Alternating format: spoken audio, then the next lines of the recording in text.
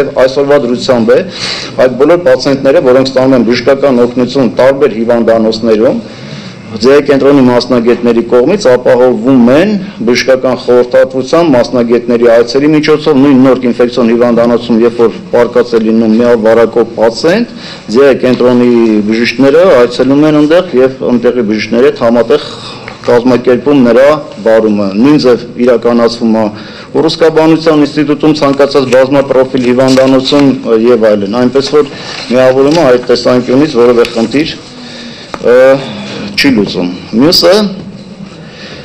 հիմնավորման մեջ գրված է, մեջբերում եմ ուղղակի անում այդ հիմնավորումից, որը դրված էր կառավարության որոշման տակ, գրած է հստակ, որ հիմնավորող ապացույցները որոշելու համար բազմաթիվ քննարկումներին զուգահեռ կատարվել է նաև բժշկական գրականության ուսումնասիրություն, ՄԻԱՎ-ի հետ կապված հետևյալ հիվանդանոցային հարցումների վերաբերյալ ընդունելություն, դուրսգրման ցուցանիշներ, կարգ, թերապիա իրականացումը հիվանդանոցային պայմաններում, լաբորատոր մոնիտորինգ եւ այլն։ Առաջին հայացքից սա կարդալուց sense տպավորություն է ստեղծվում, որ ինչ-որ մեկը հիմնավորման հեղինակները անցկացրել են բազմաթիվ քննարկումներ, ուսումնասիրել բժշկական գրականություններ, կատարել հարցումներ, սակայն իրականում այս պարբերությունը վերված է, հղում է ուղղակի մեկ սեղմագրից, որը բառացի թարգմանություն է եւ վերաբերվում է հեղինակային խնդրին։ Սեղմագիրը ընդհանրապես վերաբերվում է սուր անհետաձգելի բժշկական օգնության համար հոսպիտալացվող միավորակով պացիենտների վարմանը եւ ընդհանրապես առնչություն չունի ինֆեկցիոն կլինիկաներում ստացիոնար բուժօգնությունը առավել արդյունավետ կազմակերպելու համար։ Այդ սեղմագիրը ես ձեզ ցույց կտամ, որից որ դա դրված է։ Եվ նա ընդհանրապես չի վերաբերվում ինֆեկցիոն կլինիկաներում բժշկական օգնությանը։ Մյուս կողմից, ըստ հիմնավորման, միավորակով պացիենտների հիվանդանոցային բուժման գործընթացը պահանջում է համապատասխան հիվանդանոցային հագեցվածություն, թե բուժ սարքավորումների, թե մուլտիդիսցիպլինար բուժ անձնակազմի առումով։ Սա նույնպես մեջբերում է այդ դրանից եւ ըստ էության փորձ է արվում խնդիրը ոնց որ լուծել, օգտագործելով ԶԻԱՀ կենտրոնի նյութատեխնիկական, կադրային ռեսուրսը եւ նրա համար նաեւ ստացվում է, որ ներկայումս ինֆեկցիոն հիվանդանոցը դա չունի դրա հնարավորությունը եւ անհասկանալի է դառնում, ինչու առողջապահության նախարարությունը ունի այս հարցում, այսպես ասենք, երկակի ստանդարտներ է կիրառում, երբ մի դեպքում անհրաժեշտ ռեսուրսներ չունեցող բուժհիմնարկները զրկվում են պետպատվերից, փաստացի փակվելով, իսկ տվյալ դեպքում ինֆեկցիոն հիվանդանոցը չունենալով այդ ռեսուրսները ոչ միայն չի զրկվում պետպատվերից, այլ, այսպես ասենք, ստանում է որոշակի բոնուսներ եւ օպտիմալացման քողի տակ փորձ է արվում ԶԻԱՀ կենտրոնի միջոցները նվիրաբերվեն այդ բժշկական կազմակերպությունը ամբողջովին իմաստավորելով այդ ամբողջ օպտիմալացման գաղափարը եւ փաստացի բերելով ընդհանուր առմամբ կառույցի ԶԻԱՀ կենտրոնի որպես առանձին կառույցի լիկվիդացմանը, հաշվի չառնելով նրա ռազմավարական նշանակությունը։ Ընդհանրապես տեղին չի համեմատել ՁԻԱՀ-ի միավորակը այլ հիվանդությունների հետ, անգամ տուբերկուլոզի հետ, որովհետև դուք գոնե շատ լավ գիտեք, որ բոլոր այդ հիվանդությունները, այդ թվում տուբերկուլոզը բուժվում են։ Որոշակի մեկը շուտ է բուժվում, մեկը 10 օր, մեկը 20 օր, մեկը 5 ամիս է, մեկը 6 ամիս է։ ԶԻԱՀ-ի դեպքում դա գիտեք, որ այդպես չի, մարդը օրիներով պետք է ստանա այդ բուժումը։ Մենք գտնվում ենք այն տարածաշրջանում, որտեղ միավորակի տարածվածությունը ամենաբարձրն է, Ռուսաստանի Դաշնությունում միավորակի տարածվածությունը 1%-ից ավել է, Ռուսաստանի Դաշնությունում գտնվում են այսօրվա դրությամբ առնվազն 500,000 Հայաստանի Հանրապետության քաղաքացիներ,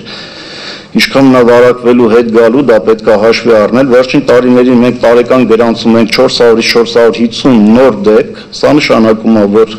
ծառայության վրա նագրուսկան, պարզ բառերով ասած, անընդհատ ավելանալու է, ոչ թե պակասելու է, որտեղ բուժման պարագայում մարդիկ չեն մահանում, պլյուս ամեն տարի 400-ից 450 դեպք։ Դրա համար մեր մտավախությունն է, որ պետք է այդ կառույցը ոչ թե լուծվի ինչ-որ բանի մեջ, այլ ուժեղացվի, որպեսզի ինքը կարողանա դիմակայի այդ բոլոր մնացած հարցերին։ Մեր համար անհասկանալի է, ասենք մեջբերման մեջ, երբ որ գրվում է, որ այդ միացումը թույլ կտա օպերատիվ կառավարել հակառետրովիրուսային բուժման հարցերը, մեր համար անհասկանալի է այդ մեջբերումը, որովհետև ամբուլատոր բժշկի հետ հաղորդակցվելու համար ամենևին կարիք չկա, որպեսզի միացնել այդ երկու բժշկական հիմնավորումները։ Ես դրա մասին նշեցի, որ ցանկացած բժշկական հիմնարկում, երբ որ հայտնվում է միավարակող պացիենտ, ՁԻԱՀ կենտրոնի կողմից ապահովում է նրա մասնագիտական խորհրդատվությունը այցի միջոցով եւ տեղում բժիշկների հետ համատեղ կազմակերպվում է այդ նրա մենեջմենտը։ Ինչ վերաբերվում է հիմնավորման մեջ այն պարբերությանը, որ միացման նպատակը երկու իրավաբանական անձանց ռեսուրսների կադրային ֆինանսական արդյունավետ տնօրինումն է, լաբորատոր ախտորոշիչ, ներառյալ ռենտգեն, ուլտրաձայնային հետազոտություն, հզորությունների, բժշկական սարքավորումների արդյունավետության եւ արտադրողականության բարձրացումը։ Մի քիչ լավ չեմ հասկանում ինչն է արտադրողականությունը, բայց երբ որ խոսում ենք այս սարքավորումների մասին, մեր համար անհասկանալի է ոնց պետք է ավելի արդյունավետ օգտագործվի։ Եթե ասվում է, որ որևէ բան չի փոխում, շենքը տեղում է, սարքավորումները տեղ չի գնում, այդ ռենտգեն սարքավորումը հիմա ԶԻԱՀ կենտրոնում դրած է, ասենք ինչն է խանգարում, որ ավելի արդյունավետ, ոնց պետք է ավելի արդյունավետ օգտագործվի։ Նորքի ինֆեկցիոններից պացիենտները ինչա տաքսի են նստելու, գան ԶԻԱՀ կենտրոն հետազոտվեն գնան, ոնց են անելու։ Ոնց է ավելի լայն օգտագործվելու, ասենք լաբորատոր այլ սարքավորումները կամ ասենք նույն այդ ուլտրաձայնային հետազոտությանը։ Դա ուղղակի բառեր է, ոնց կարա ավելի լավ, եթե դուք կարողանաք դա բացատրեք, հիվանդները ընդեղից գալու են ստեղ հետազոտվեն, իսկ եթե խոսքը գնում է օրինակի համար ընդհանրապես ինֆեկցիոն հիվանդները, եթե ընդհանրապես այլ հարցերի շուրջ է գնում, ապա կարող եմ ձեզ տեղեկացնեմ, եթե դրա մասին չգիտեք, որ որևէ խոչընդոտ իրավական կամ որևէ այլ այսօր է գոյություն չունի, որպեսզի տարբեր պացիենտներ օգտվեն այն ծառայություններից, որը տրամադրում է ԶԻԱՀ կենտրոնը։ Մասնավորապես շատ լավ գիտեք, որ Երևան քաղաքը, Երևանին հարող որոշ մարզերի, հղիների միավի վերաբերյալ հետազոտությունը ամբողջությամբ իրականացնում է ԶԻԱՀ կանխարգելման հանրապետական կենտրոնը, այսինքն բոլոր այդ բժշկական հաստատություններից հղիների արյունը հավաքագրվում, ուղարկվում է ԶԻԱՀ կենտրոն եւ ԶԻԱՀ կենտրոնում դա հետազոտում է, դա տարեկան մոտ 20,000 հետազոտության մասին է խոսքը գնում։ Ինչն է խանգարում, որ եթե այլ ինչ-որ կլինիկաներից պետք է հավաքել արյուն այլ հետազոտությունների հետ կապված, որը կարա անի ԶԻԱՀ կենտրոնը, ուղարկել, որ դա անի։ Այսինքն ինչու է պետք դրա համար միացնել Նորքին։ Իսկ ինչ վերաբերում է Նորքի պարագայում, այո, մեզ անհասկանալի է, ինչ վերաբերում է նույն հեպատիտ C-ին, էլի նույնպես որևէ խնդիր դրա իրականացման համար իրավական խնդիր գոյություն չունի։ Հաջորդը ինչին կուզենայի ես անդրադառնալ, այս տեղեկանքում կար նաև որոշակի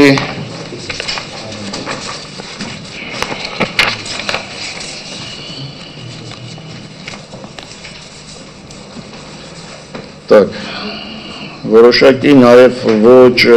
ճիշտ տեղեկատվություն, որը որ օրինակի համար իմ համար հետաքրքիր է, այստեղ տեղեկանքի մեջ գրած է, որ նորք ինֆեկցիոնում, ասա, ուզում ես դու շարունակի, այն գործընկերը թող շարունակի։ Ձեր թույլտվությամբ ես կշարունակեմ Արշակ Ասմարյան, ԶԻԱՀ կանխարգելման հանրապետական կենտրոնի բժշկական օգնության և սպասարկման բաժնի նախկին վարիչ, շարունակելով Արշակ Պապյանի միտքը, ես երկու միտք էի ուզում արտահայտեի հարցի ձևով, իմ բարձրացրած, այսպես ասած, մտքերը ես ուղղում եմ որպես հարց մեր առողջապահության նախարարության աշխատակիցներին, թող իրենք որոշենով պատասխանելու։ Իրոք, լինելով բաժնի վարիչ բժշկական օգնության և սպասարկման բաժնի, ես կարող կրկնվեմ, բայց ուզում եմ մի հատ էլ ակնարկեմ, էլի։ Ինչպես նաև դա վերաբերում է երկակի ստանդարտների արտահայտություններին, էլի, երկակի ստանդարտներ ունեցող։ Ամենտեղ ասվում է, որ ԶԻԱՀ կենտրոնը չի տեղափոխվելու, շենքային փոփոխություններ չի լինելու, բոլորը մնալու են նույն ձև, բոլոր մասնագետները մնալու են իրենց տեղում եւ շարունակելու են իրականացնել բարձր որակի բուժ սպասարկում։ Ուրեմն հենց առաջի կետից կառավարության որոշման այդ դրույթը մեր համար կասկած է հարուցել եւ անվստահություն։ Եթե մենք համեմատենք այդ նույն փաթեթի մեջ կառավարության որոշման չզեկուցվող հարցերի կա նաև ուրիշ հիմնարկի միացում ուրիշ հիմնարկի հետ առողջապահության նախարարության ոլորտի հետ հանրային գրադարանն է, եթե չեմ սխալվում, առողջապահական ազգային ինստիտուտին միացնելու, որտեղ հստակ գրված է, որ հասցեն անցնում է շենքը անցնում է ազգային ինստիտուտին։ Մեր հիմնարկի դեպքում այնտեղ վերջակետ է դրվում։ Այդ անցանք առաջ։ Ներողություն, այսինքն ձեր մտահոգությունն է, որ այնտեղ նշված է, մենք մտահոգություն չունենք։ Պարոն Զենալյան, տարբերության մասին եմ ասում այդ մասով։ Այստեղ նշված չի դա, այնտեղ նշված է դա է մտահոգություն։ Այո, մենք համեմատելու իրավունք ունենք եւ իրանք տարբերություն են իրար մեջ ներկայացնում իրարից։ Ներեցեք, ես ուղղակի մի բան այսպես հավելեմ, կառավարության որոշման առաջին կետում հստակ նշվում է, որ կենտրոնին պատկանող շենքը եւ կանխարգելման նախկին բաժնի վարիչ Ջանետա Պետրոսյան։ Հստակ նշվում է, որ շենքը եւ հողամասը հետ է վերցվում։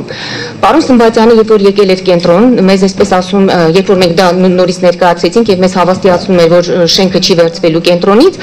մեզ հորդորում էր հավատալ լիազոր մամլի բանավոր հավաստիացումներին, որ շենքը մնալու է մեզ։ Դրանից բացի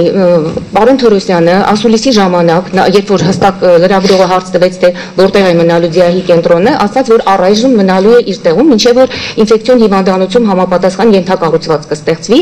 իսկ ընդամենը մի 2 օր առաջ է դարձյալ պարոն Թորոսյանը այսպիսի արտահայտություն է անում, որ ողջ գույքը շենքը կամ սարք դուրս չի գալու առողջապահական համակարգից։ Ես ուղղակի խնդրում եմ բացատրել, ինչ է նշանակում առողջապահական համակարգում է մնալու եւ դարձյալ չի նշվում հստակ, որ մնալու է ՁԻԱՀ-ի կենտրոնին։ Սա ուղղակի որպես լրացում։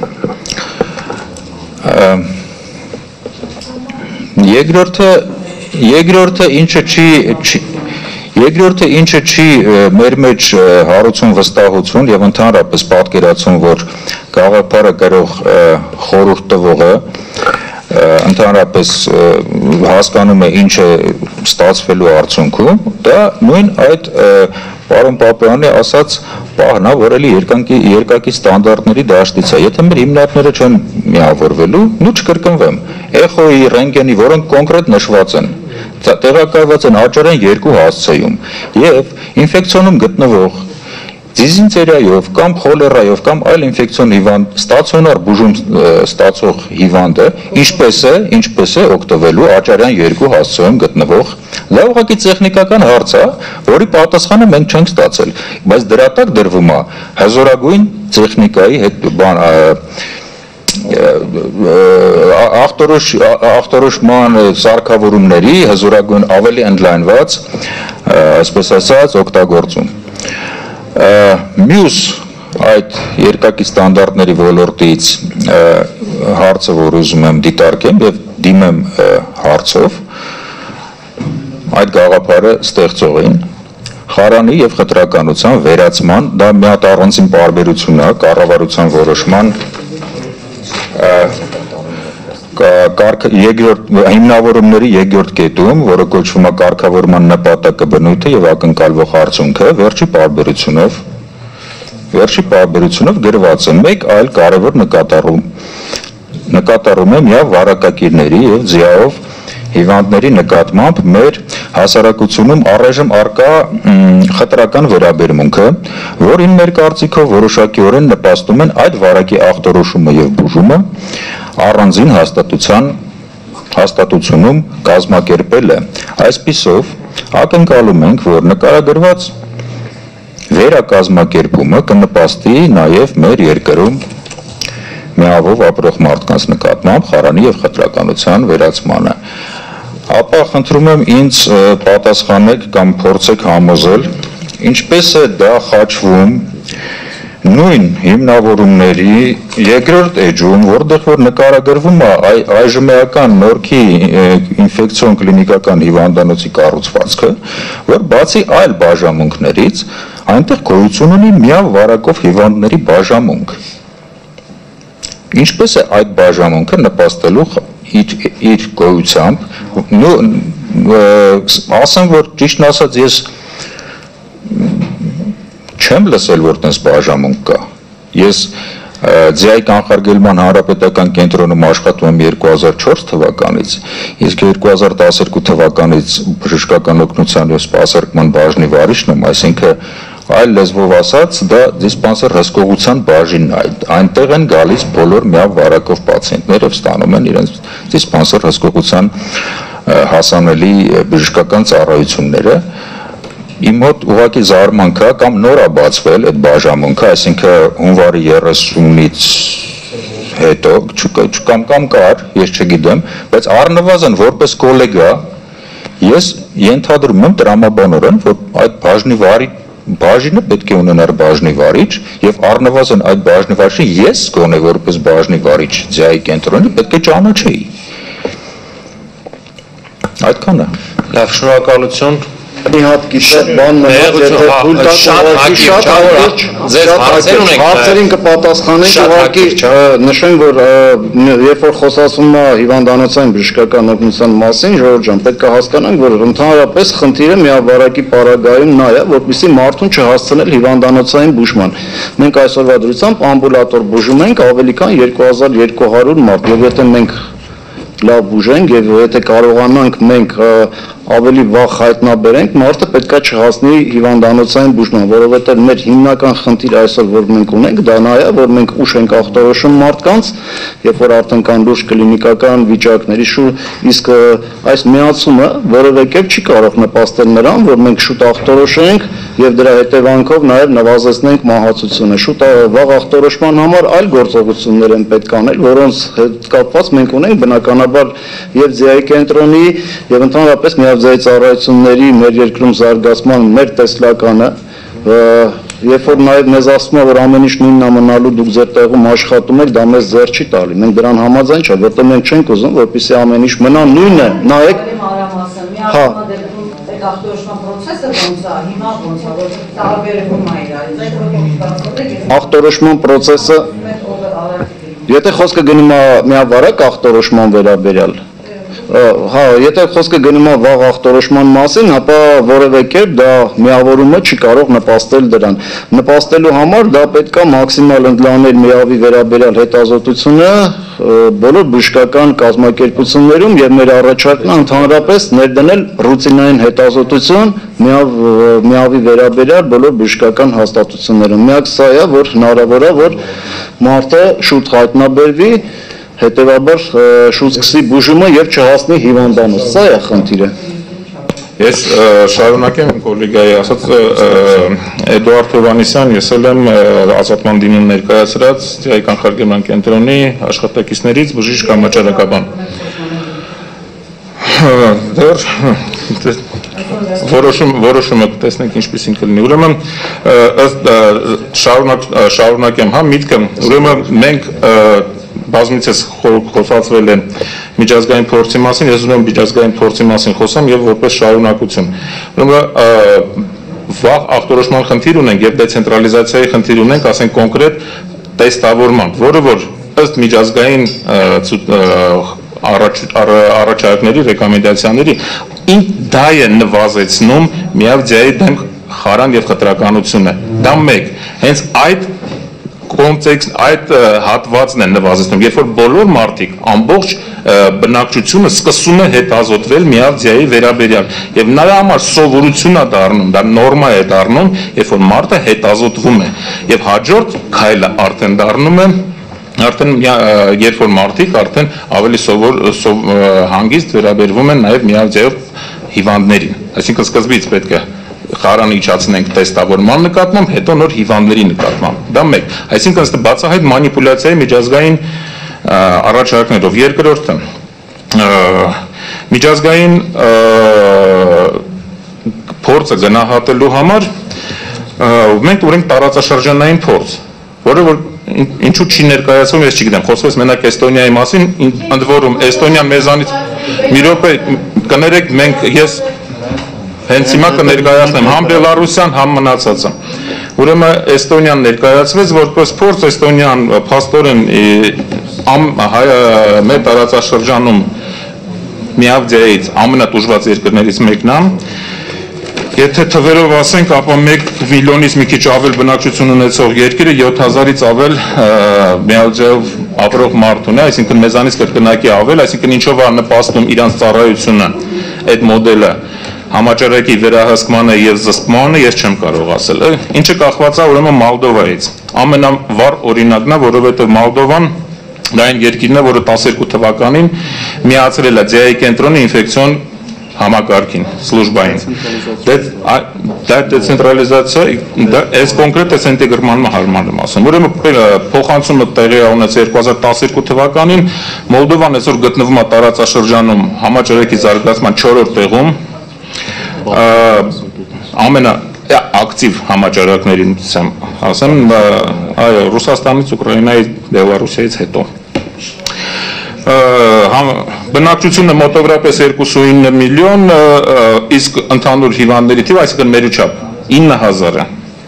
Սերտիֆիկատը ստացել, դուք գիտեք երևի մենք դրա մասին չկրկնվենք, մենք Հայաստանը ստացել է մորից երեխային փոխանցման միավորի փոխանցման կանխարգելման սերտիֆիկատ, որը որ մենք հաղթահարել ենք այդ խնդիրը, վալիդացիան։ Մոլդովան ստացել է սիֆիլիսի համար միայն, ինչու չի ստացել մորից երեխային վիճի համար, ասենք միավի համար, որովհետև համակարգը թույլ չի տվել։ Համակարգը թույլ չի տվել։ Համակարգ, այսինքն մեր համակարգը ինքը կոնկրետ մոդելը աշխատանքի թույլ է տալի այս process-ը վերահսկել եւ կառավարիլ դարձնել եւ պատկերացնել ընդհանրապես ինչի մասին են գործ ունենք, մեր իրավիճակը վերահսկել։ Ինչը կախված է այլ երկրի հետ։ Բելարուսիա։ Բելարուսիան երրորդ տեղում է գտնվում մեր զարգացման տեմպերով, բնակչությունը 9.5 միլիոն, հիվանդների թիվը 28000։ Գիբրիդնի ունի համակարգ, կենտրոն, մայրաքաղաքում գտնվում է կենտրոն, որը որ նման է մեր կենտրոնում, ռեգիոններում դեցենտրալիզացված է մինչև պոլիկլինիկաներ, ռեգիոններից մարդիկ փախնում են, փորձում են գրանցվել Մինսկում, որպեսզի ստանան ավելի լավ բուժում։ Վրաստանը ամենասկզբից ի սկզբանե ընդգրկված է եղել ինֆեկցիոն համակարգում, դրա համար համեմատելի չէ մեր հետ, բայց միևնույնն է համաճարակը մեզանից զարգացած է 3 միլիոն, 3.5 միլիոն բնակչության վրա մոտավորապես 8000 բնակիչ, 600-700 դեպք տարեկան։ 8000 պացիենտ, այո, 8000 պացիենտ։ Եթե խոսում ենք այլ երկրների մասին, Ղազախստանը գնահատել է իր երկրում, որ ունի ուժեղ համակարգ միակ ՁԻԱՀ-ի ոլորտի, կոնկրետ ԶԻԱՀ կենտրոնները եւ այդ խնդիրը հեպատիտների բոլորը ունեն։ Եվ գնահատել է, որ նմանատիպ մոդել է պահանջվում հեպատիտների դեմ պայքարի եւ որդեգրել է ԶԻԱՀ-ի դեմ պայքարի մոդելը հեպատիտների համար եւ հակառակն է արել հեպատիտների ծառայությունը միացրել է միակ ԶԻԱՀ-ի ծառայությանը։ Տաջիկստանը գնահատել է, որ այն ռեգիոններում իրանց մի քիչ տարածաշրջանը մի քիչ ավելի ծվրված է եւ հասանելիությունը աշխարհագրական դժվար է, այն ռեգիոններում որտեղ չկա ԶԻԱՀ-ի կենտրոն, ուրեմն դատախազությունը գնահատել է,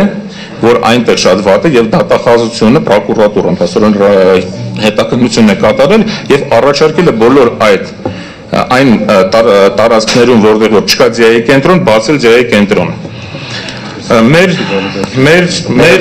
փորձի մասին աշխատեք մի քիչ չկներեք, ասեմ 1-2 րոպեվա մեջ մեր հայկական փորձի մասին նաև կներեք ասեմ, նաև հարցերի ձևով հարցեր կհղենք ձեզ, կուղենք եւ մնացածին հարցերի ձևով կպատասխանենք։ Մեկ բան եմ ուզում ասեմ, եւս մեկ բան։ Մեկ տարի, որ ասեցի, որ մենք ստացել ենք սերտիֆիկատ վալիդացիայի համար երկրում, հա, միավի մորից երեխային միավի փոխանցման կանխարգելման վերացման համար, ուրեմն մեր երկիրը հաստորեն պլանավորել էր, ես ինչքան գիտեմ, մեկ տարի առաջ մոտավորապես դիմել նաև սերտիֆիկացիայի համար սիֆիլիսով։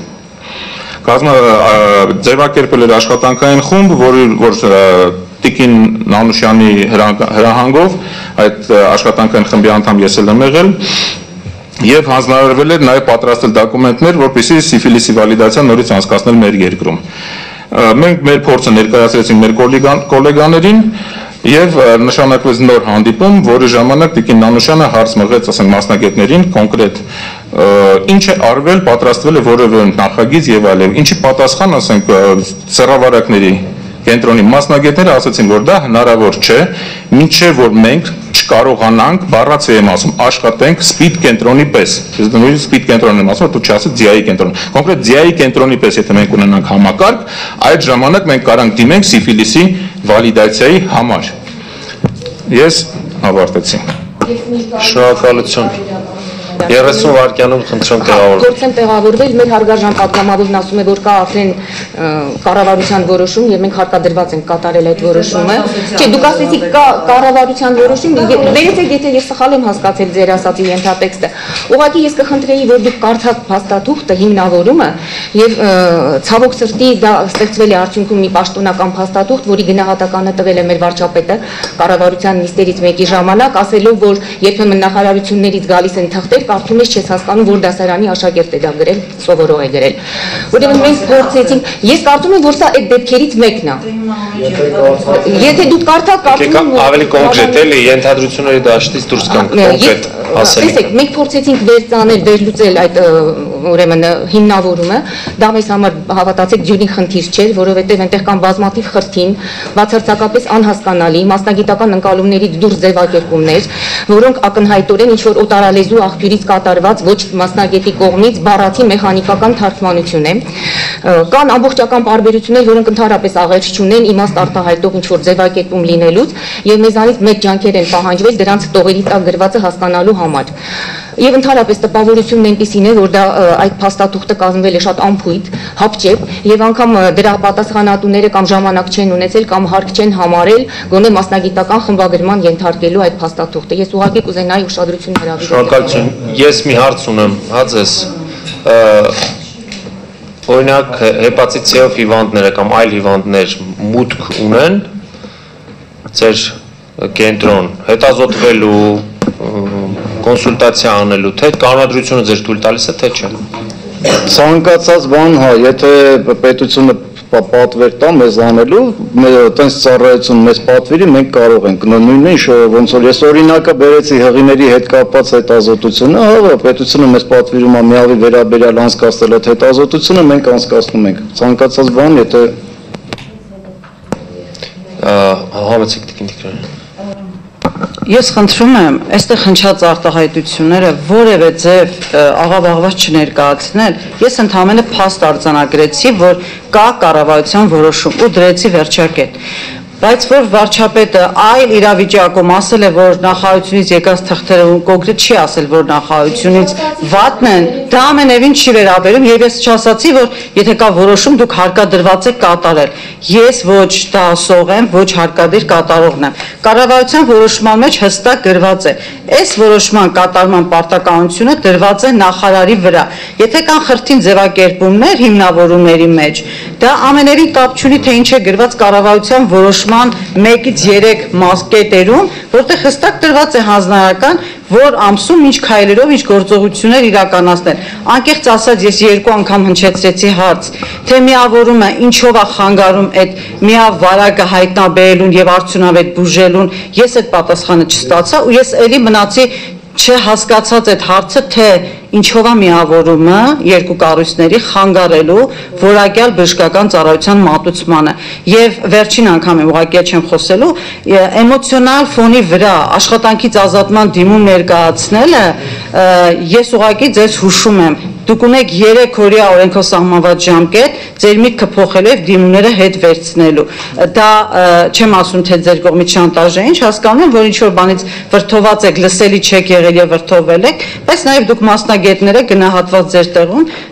մտածեք որ դուք ունեք այդ 3 օրվա ժամանակը որը այսօր վերջանում է 24:00-ին կամ 18:00-ին աշխատանքային ժամանակ Շնորհակալություն ես մեկ պարզաբանում չէ ինձ համար անհասկանալի մնաց Տիկին Քոչյան Նորքի ինֆեկցիոնում կա բաժանմունք նման թե չէ Նորքի ինֆեկցիոն հիվանդանոցում նման բաժանմունք չկա որովհետև միավ վարակագիրը կարող է ունենալ հեպատիտ C եւ ստանալ բուժում հեպատիտների բաժնում օրինակ Մյուս ուզում եմ ասել, որ եթե բարձրաձայնում ենք նախկին աշխատակից որևէ դիմում դեռևս մակագրված չի, հետևաբար դեռևս աշխատակիցներ են բոլորը եւ մյուսը ինչպես հարգարժան պատգամավորը նշեց պատասխան թե միավորումը ինչպես կանդրադառնա որակի վրա, այդպես էլ չհնչեց ՁԻԱՀ-ի կանխարգելման հանրապետական կենտրոնի հաջողությունները բազմաթիվ են, շատ գնահատված են եւ համակարգ այս կենտրոնը շատ գնահատում է, իր փորձը փորձում է տարածել, ոչ թե կղզիացնել այդ փորձը եւ միայն խոսել ՁԻԱՀ-ի կանխարգելման հանրապետական կենտրոնի մասին։ Նորք ինֆեկցիոն հիվանդանոցի հասցեին հնչեցվածն էլ կոռեկտ չեմ համարում, որտեվ բազմահազար մարդիկ այնտեղ ծառայություն են ստանում։ Այո, գուցե վատնվիճակը փորձում ենք բարելավել, ոչ թե փորձում ենք սարքավորումները վերցնել, տանել այնտեղ եւ լուծել այս կենտրոնի հարցերը, նման լուծելու, լուծարելու, չգիտեմ, նման հարցադրում ընդհանրապես չկա, ինչ վերաբերում է շենքին, ընդհանրապես իրավական տեխնիկայի խնդիր է, դա պիտի վերադառնա պետգույք եւ որպես կապիտալ ներդրվի ՓԲ-ի մեջ։ Համեցեք։ Դուք Տիկին Հայությունյան, դուք ասացիք, որ դուք զբաղվել եք այդ գրանտային ծրագրերով, որ եկել է ՁԻԱՀ-ի կանխարգելման կենտրոնին։ Հիմա էլ այդ ԶԻԱՀ-ի կանխարգելման կենտրոնին գալու են նորից գումարներ եւ ես ոնց հասկանում եմ այս միավորման արդյունքում այդ գումարներն օգտագործվելու են նաեւ հեպատիտի հետ կապված բուժումների կազմակերպելուն, բայց որքանով է դա արդարացի, որ գումարը գա կոնկրետ այլ բանի համար եւ այդ գումարը օգտագործվի այլ հիվանդությունների համար։ Դա այս միավորումը ենթադրում է նման նաեւ գումարային միավորումներ, թե էլի այդ գումարային դոնորական կազմակերպությունների տրված գումարը կոնկրետ ԶԻԱՀ-ի կանխարգելմանն է ուղղվելու ու այստեղ անհասկանալի բան է ստացվում ինձ համար։ Ուրեմն տեսեք, դրամաշնորհային ծրագիրը շարունակվելու է, մենք ՁԻԱՀ-ի կանխարգելման կենտրոնը տեսնելու ենք որպես ենթակառուցվածք միավորման կազմում, դա նաև ուրեմն պարզ դիրքորոշումը, то есть էությունը որոշման նաև գիտի դրամաշնորհատու կազմակերպությունը, դրամաշնորհատու կազմակերպությունը որևէ խնդիր չի տեսնում, որ եթե իր ծրագրի շրջանակներում գնվել է սարքավորում, որը կարող է սպասարկել շատ ավելի մեծ թվով պացիենտների օգտագործվի այդ նպատակով։ Այնտեղ խոսվեց սարքավորումների ունակ արտադրողականության մասին, դա է հենց հարցը։ Եթե սարքավորումը ունի հզորություն անել, գումարները, ինչ վերաբերվում է գումարներին, դրամաշնորհային ուրեմն նախ ողջունում են, այո, որովհետև Արևմտյան Եվրոպայի զարգացած որևէ երկրում ՁԻԱՀ-ի կենտրոն հասկացողությունը չկա։ Մեր տարածաշրջանում դա եկել է 30 տարի առաջ, այսօր չկա դա տարածաշրջանի այլ երկրներում, իհարկե փորձը բացատրեցին, համեմատեցին բնակչության թվերի հետ։ Ես ուզում եմ ասեմ, որ այդ իմ կարծիքով այդքան էլ ճիշտ չի, որովհետև պիտի համեմատեն խոցելի խմբերի չափերի հետ։ Ասենք նույն Էստոնիայում, եթե, ուզում եմ ասեմ, ինքը բոլոր երկրներում եւ որևէ տեղ միավորումը չի հանգեցրել վատթարացման վիճակի։ Ես ասեմ, որ հանգեցրել է վատթարացման նույն Ռուսաստանում, նույն Բելարուսիայում մենք ունենք դեղերի ընդհատումներ, պիրիբոյի, որ ասում են, նույնիսկ սայտեր կա, ու այդ դեցենտրալիզացիան, որպես պացիենտ, որը շփվում է այլ պացիենտական կազմակերպությունների հետ, ես փաստում եմ, որ դեցենտրալիզացիան բերել է վատթարացման, դեղերի անընդհատության չպահպանման։ Նաև նշեմ, որ անցած տարի Տիկին Հարությունյան, դու նախարարությունը պետքա ձեռք բերեր տեստ համակարգեր, որով ապահովում է դեղերի տրամադրումը հիվանդներին։ 8 ամիս կենտրոնը չուներ։ Մենք անհանգստացած ենք ոնց է կազմակերպելու դեղերի շարունակական տրամադրումը դեցենտրալիզացիայի պարագայում, որովհետև եթե այս դեպքում ունենանք ընդհատումներ, մենք ավելի վատ բարձր բյուջեի ծախսեր պետք կպահանջվեն, որպեսզի սխեմա փոխվի։ Ներողություն եմ խնդրում, արդյունքում, վերջնարդյունքում մեկ խնդրում անջատեք, վերջնարդյունքում ակնկալում ենք, որ տեղափոխվի առաջնային օղակ Չէ, այս բանի մասին խոսքը չի, ես հեռահար նպատակն եմ ուզում։ Ոչ էլ հեռահար նպատակներում ընդհանրապես։ Ոնց որ արևելյան երկրներում Բացարձակապես այս պահին դեցենտրալիզացիայի մասին որևէ օղակում չենք քննարկել, չենք էլ տեսնում դեռևս այս փոփոխությունը, դա օգտագործվում է ուղղակի հիվանդներին կոպիտ ասած սարսափեցնելու համար, որ հեսա գնալու եք պոլիկլինիկա, դեցենտրալիզացիայից չենք խոսել, ընդհանրապես նախարարությունում չենք քննարկել, որպես հեռահար նպատակ, 10 տարի հետո։ Ոչ, բացարձակապես։ Չնշում եք արևմտյան երկրներում այդպես է իրականացվում, զարգացած, դրա համար եմ։ Հիմա դեղերի ընդհատումը եւ միավի դեղերը եւ տուբերկուլոզի տեստերը ուշացել են մի քանի ամիս, ընդամենը երկրում եղած լուրջ գլոբալ փոփոխության արդյունքում։ Դա ոչ թե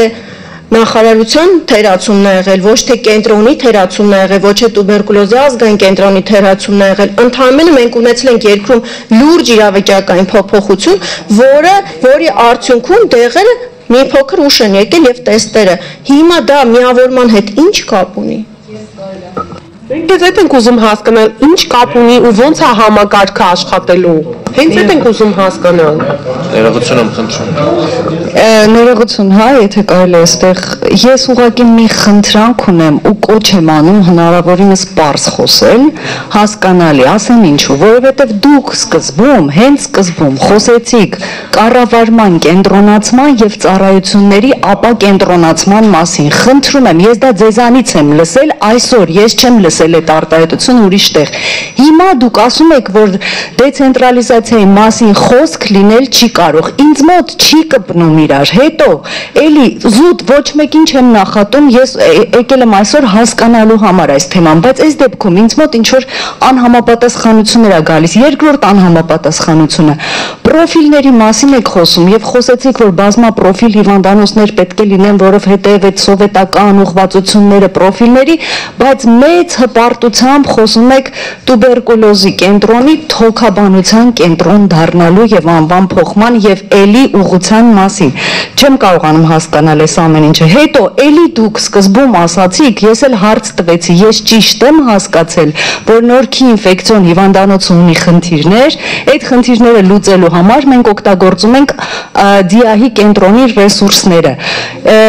Հետո շարունակում եք, դուք էլ պատասխանեցիք, որ այո, կան խնդիրներ եւ պետք է այդ ամբողջ գրանտերը եւ սարքավորումները նաեւ օգտագործվեն բոլորի համար։ Սա ասեցիք։ Հիմա նորից ասում եք, որ միայն հաշվապահությունն է փոխվելու եւ ծառայությունները։ Խնդրում եմ, ուղղակի պարզ, այստեղ մեղադրական բան չկա, չեմ հասկանում, համես եք ասում, մի քիչ կոնկրետ ասեք, ես հասկանամ։ Ի վերջո ես էլ չստացա իմ հարցի պատասխանը։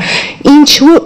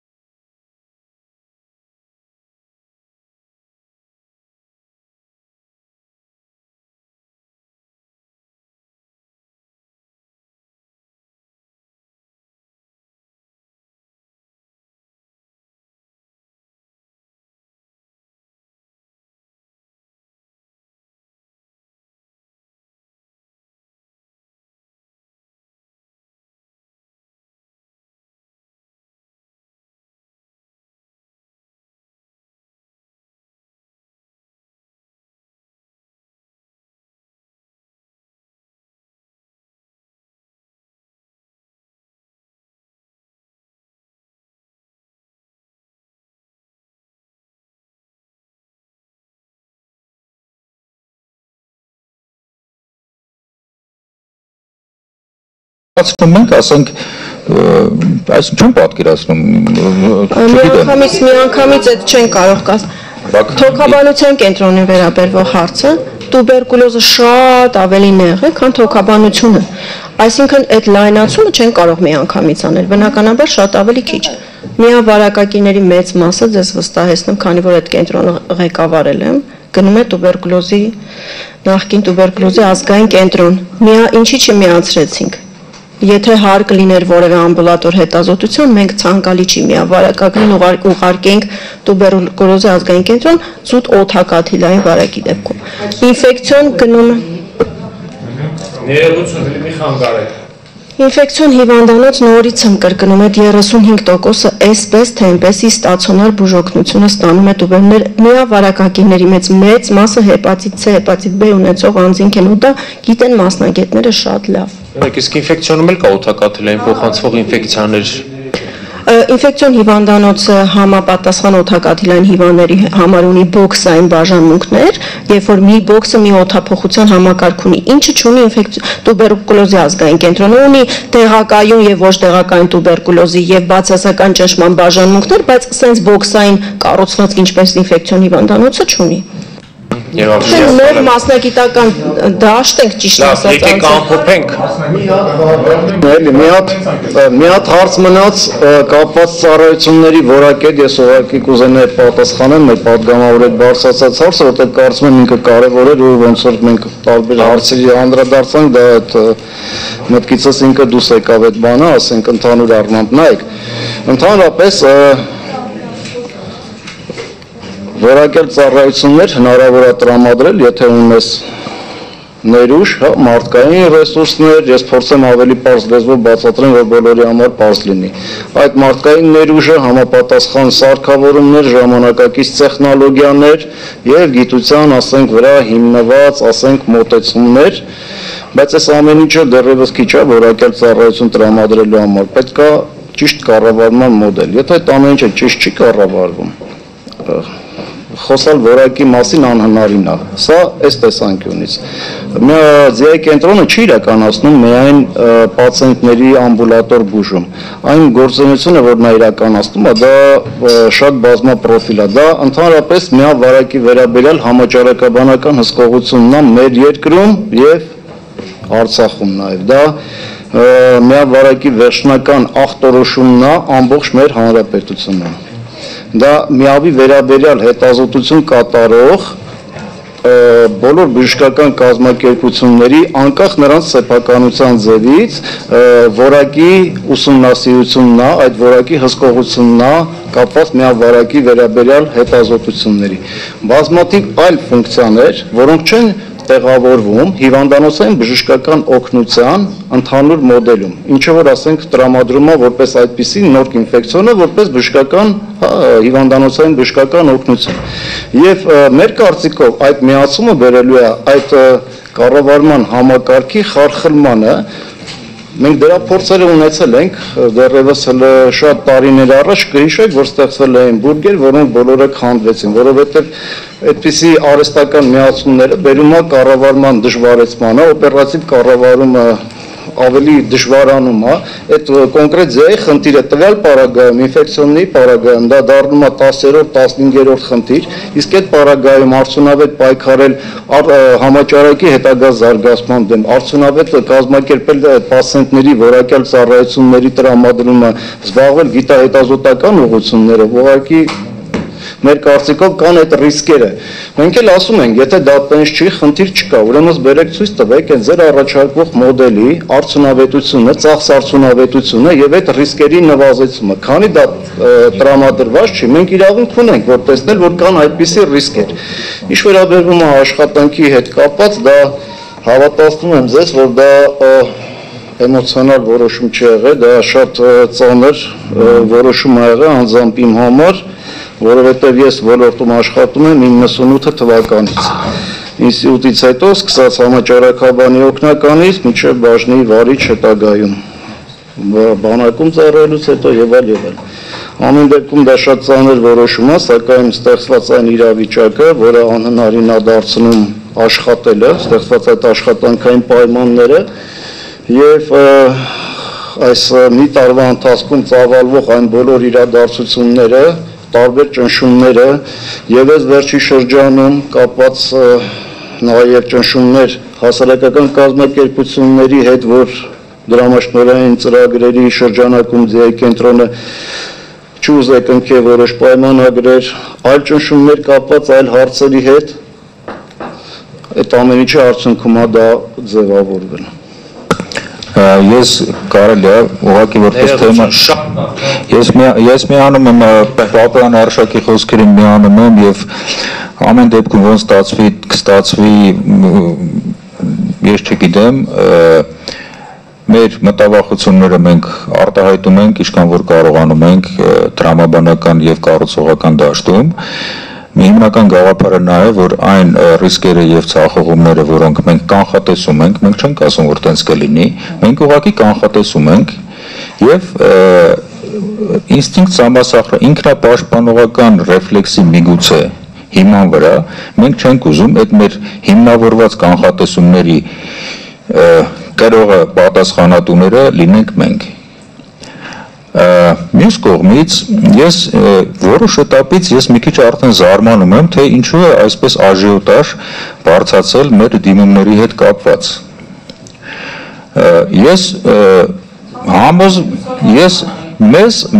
մեզ արդեն տարի ու կես է ու տարի լավ սենց ասեմ համոզում են որ եղել է մասնագիտական քննարկում այս ոլորտի ներկայացուցիչների եւ գաղափարը կրողների հետ Ուրեմն եղել է այդպիսի քննարկում։ Ուրեմն Հայաստանի Հանրապետությունում գոյություն ունեն միաձայնվա ոլորտի մասնագետներ, որոնք այս գաղափարը կրողն են եւ խորհրդատուները մեր նախարարությանը, որ միավորումը դա ճիշտ ուղղություն է։ Եվ հաջորդ արտահայտությունը շատ տարածված լավ կլինի։ Ես հույսով եմ, որ առողջապահության նախարարությունը իր ամբողջ ներուժով հետամուտ կլինի եւ կկազմակերպի միաձայնի պայքարի գործառույթները այդ մարդկանց հետ իդեպ մի քանի կոնկրետ հարցադրումով մենք արել ենք եւ Սմբացյանին, Արտոմ Սմբացյանին եւ Լուսինե Քոչարյանին եւ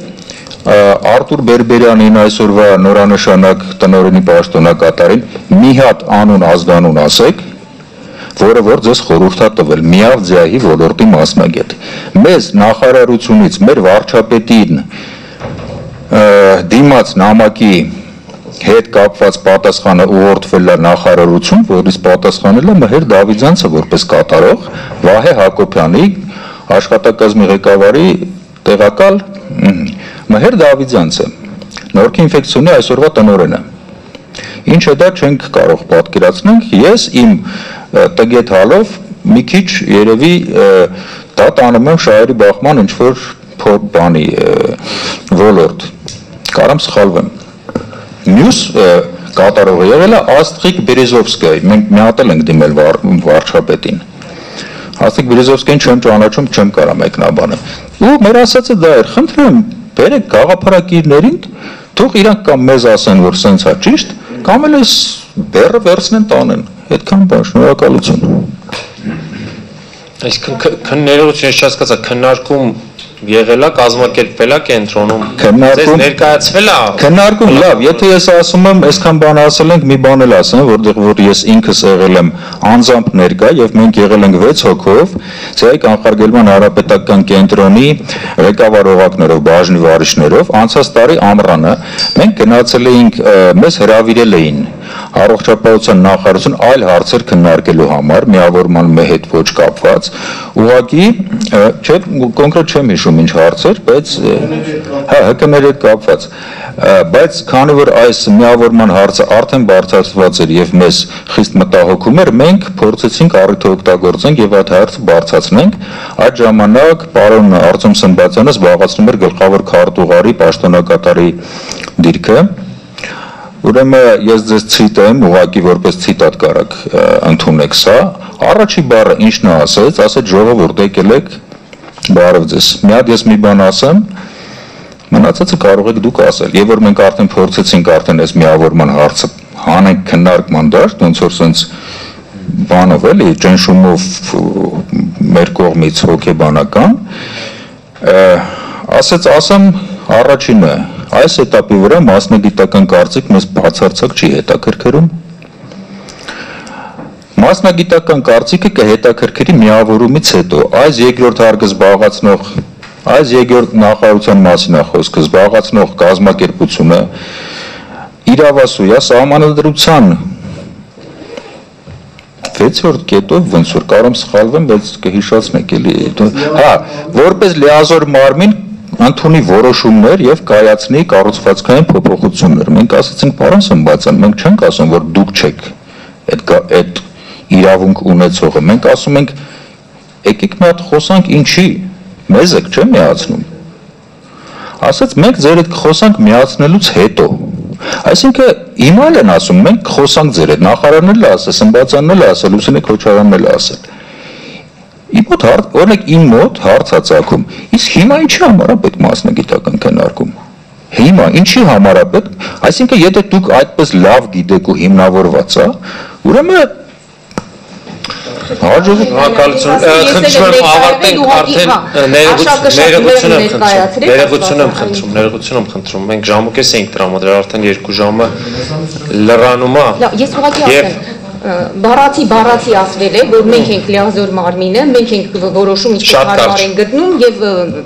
դուք ով եք, որ ձեր կարծիքը հաշվի առնենք։ Բառացի այդպես է ասվել։ Սենց բառեր պետք չէ։ Ներողություն եմ խնդրում, համեցեք Տիկին Քոչարյան, հա, հակիրճ։ Ուղղակի մասնագիտության առումով նախ նշեմ, որ ես էլ եմ մասնագիտությամբ համաճարակաբան ու ասել, որ մասնագիտ չկա բացի ՁԻԱՀ-ի հանրապետական կանխարգելման հանրապետական կենտրոնից նախարարի խորհրդատու վարակիչ հիվանդությունների գծով երևի Նարինեի մասնագիտական որակը ոչ մեկ չի կարող կասկածի տակ դնել։ Ինչ վերաբերում է համաճարակաբանական հսկողության համակարգին, իրոք շատ լավն է ԶԻԱՀ-ի կենտրոնում, բայց բոլոր վարակիչ հիվանդությունները պիտի ունենան այս համակարգը։ Հետևաբար ինֆեկցիոն հիվանդանոցում ավելի լավ է ներդնել լավ համակարգ բոլորի համար, քան պարծենալ, որ մենք ունենք մի հիվանդության դեպքում։ Ինչի ՀԿ-ների համար ճնշում ա եղել, մենք չենք ճնշել բացարձակապես, ՀԿ-ների հետ պայմանագիրը խզվել է հունվարի 30-ին,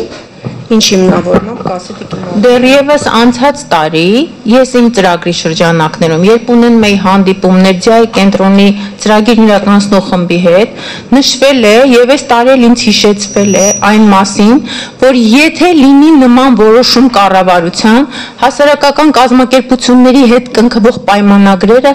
անմիջապես կխզվեն։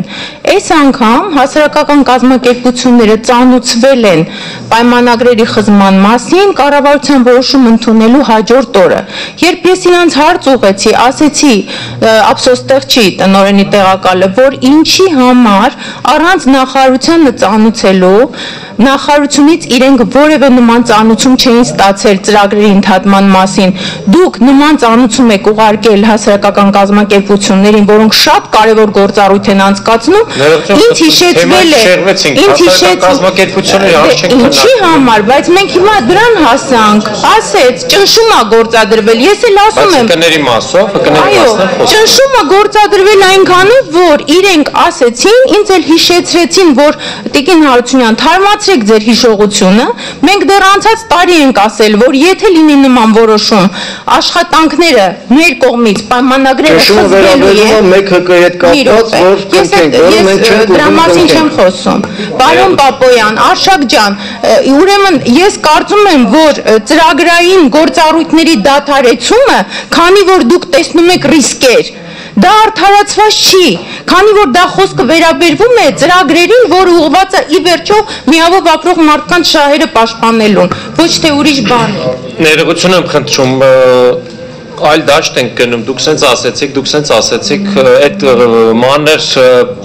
մանիպուլյատիվ քննարկումների մեջ չմտնենք, հա։ Ես մի հատ ամփոփեմ ու իմ ընկալածը նաև բարձրաձայնեմ, Տիկին Քոչարյան, երկրորդ անգամ նշեցիք, որ Նորքի ինֆեկցիոն հիվանդանոցը թույլ է եւ հզորացնելու համար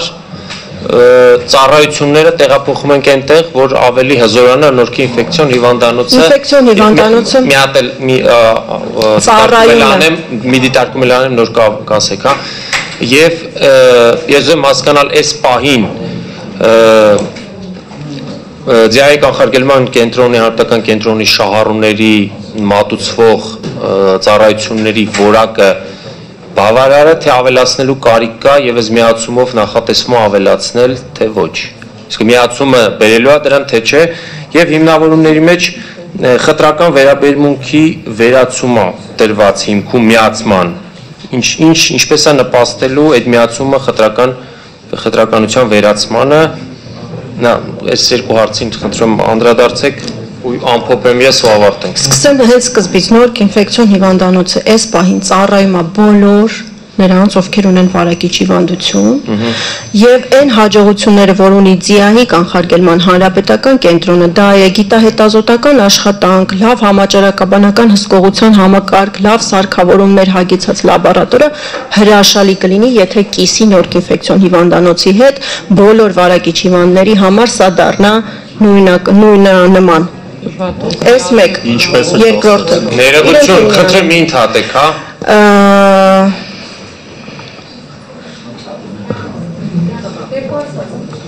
Տիկին Քոչարյան, իսկ հիմա հնարավորությունը խարան խտրականություն։ Ինչի տուբերկուլոզի ազգային կենտրոնը կոչվեց թոքաբանության կենտրոն, օրինակ։ Նույն խարան խտրականության հարցն է, երբ որ մի կենտրոն անվանում ես հիվանդանոցան հենց այդ հիվանդության առումով, եւ մենակ այդտեղ ես կենտրոնացում այդ հիվանդների սպասարկումը, Արմանը միավով ապրող անձը գիտի ինչքան է բախվել այլ հիվանդանոցներում նման հիվանդին ընդունելու հետ, որովհետև ասում են գնացեք ձեր կենտրոնը։ Դրա համար այս անվանումը ուզում ենք ընդհանրապես որպես այդպիսին կենտրոնացումը վերացնենք։ Երկրորդ եւ մյուսը որակին, ինչ որ վերաբերում է որակին, միավով ապրող անձինք ստանում են բարձր որակի ծառայություններ, բայց այդ ծառայությունները ստանում են նաև մյուս ստացիոնարներում եւ մենք որակ պիտի բարձրացնենք ամբողջ համակարգում, ոչ թե մի կենտրոնում որակ ունենանք ու ասենք այս կենտրոնում շատ լավ ստանում են, ամբողջ համակարգի ծառայությունների որակը պիտի բարձրանա ու կողքից անընդհատ մինչամտել ու ռեպլիկներ թողելը նորից եմ ասում, այս բարձր դահլիճում չեմ հասկանում։ Նման ոչ ա եղել բոլոր քննարկներում, դրա համար էլ այս պահին շեշտվում է, որ մասնագիտական քննարկում չի եղել։ Շնորհակալություն, ներողություն։ Ավարտեցինք, ներողություն եմ խնդրում, հա։ Ներողություն եմ խնդրում։ Հա։ Ես ընդհանրապես անդրադառնամ Մեկը մի բան չհասկացա Տիկին Քոչարյան, եթե այդ հիվանդները բուժվում են տարբեր հիվանդանոցներում, հիմա նախատեսում ենք, որ բոլորին ինֆեկցիոն ենք տանելու բուժ, ստացիոնարի կարիք ունեցողներին։ Ոչ մի դեպքում։ Իսկ էլի ինչ ուղղվածության խնդիր ունենա, եթե կույրաղիք են կներեք հեռացնում միավով անձին, բնականաբար ստանալու է այլ ստացիոնարում, ոչ ինֆեկցիոն հիվանդանոցում, բայց ունենալ առանձին ԶԻԱՀ-ի կանխարգելման հանրապետական կենտրոն։ Եթե մենք ունենք հեպատիտ C, ինչի չունենք օրինակ դրա կանխարգելման կենտրոն, ինչի մալարիայի հայտնի ամբողջ խորհրդային միությունում հայտնի կենտրոնը վերացավ, որովհետև այս հիվանդության Ոչ, որտեվ ինտեգրվեց դա այլ հիվանդության հետ, մինչև վերացավ։ Հիվանդությունը վերացել է մի քանի տարի առաջ, իսկ մալարիայի կանխարգելման կենտրոնը վերացել է տասնյակ տարիներ առաջ։ Ուղղակի ինտեգրվում են միասին Ներողություն եմ խնդրում, ես համենայն դեպս ինձ համար այն ինչ որ ես ընկալեցի երկու տարբեր տեսակետներ են, երկուսն էլ միմյանց հակադրվող վիճակագրական տվյալները երկու կողմերի մոտ էլ տարբեր են։ Խնդրում եմ ինֆորմացիա հիմա եթե ունեք ձեռքի տակ փոխանցեք այդ վիճակագրական տվյալներ թեկուզ կփոխանցեք եւ որ մենք մի հատ բնականաբար պիտի ամփոփենք եւ արձանագրություն կազմենք այս քննարկման համար, բայց մեկ դիտարկում ես անեմ եւ ավարտենք կապված հանձնաժողովի կողմից ուղարկված հարցմանը, որը ուղղված էր կենտրոնի այս երկու կենտրոնների միացման հետ կապված, արդյոք որակի գնահատում արվել է գործող կենտրոնի, արդյոք միացման արդյունքում հնարավոր արդյունավետության գնահատում արվել է, ծախսարդյունավետությունը ենթադրում, թե որակի բարձրացում է ենթադրում, ֆինանսական գնահատում արվել է, թե չէ, մի շարք հարցեր եւ պատասխանը նշեցի, որ քննարկումից 30 րոպե առաջ ընդամենը եկել է, այնտեղ նշված է, որ որևիցե գնահատում չի արվել, քանի որ դա ապացույցված է, դա փաստ է, դա պարզ է։ Եվ ես իսկ մենք ունենք պրակտիկայում լրիվ հակառակ պատկերը, երբ որ այն բժշկական բուրգերը ստեղծվեցին եւ տարածքային առումով միավորվող կազմակերպությունները, միավորվող կառուցվածքները իրարից հեռու էին գտնվում, ամբողջ կառավարումը տապալվեց այդ հիմնարկների, Երևանում, Հայաստանում ունենք մի քանի փորձեր, փաստեր, այլ ոչ դա ապացուցված է, դա ինչ-որ մեկի ատենախոսության մեջ է գրված կամ դա թղթի վրա է գրված, դա տեսություն է։ Փորձ ունենք, փաստեր ունենք, տապալվել է կառավարումը այդ հիմնարկների, որոնք տարածքային առումով միմյանցից հեռու են, բայց մեկ կենտրոնից են ղեկավարվում։ Սա էլ սրա հետ կապված։ Եվ պետք էր կարծում եմ գնահատումներ անել, հետո որոշում կայացնել, ոչ թե որոշում կայացնել եւ հետո ասել որոշման կիրառման արդյունքում կկատարենք գնահատում։ Սա այսպես։ Խնդրում եմ, ով ինչ ինֆորմացիա ունի տվյալներ վիճակագրական, խնդրում եմ փոխանցեք փորձագետներին մեր, որպեսզի կարողանանք արձանագրություն կազմել եւ համապատասխան գրությամբ ուղարկել կառավարություն։ Շնորհակալություն։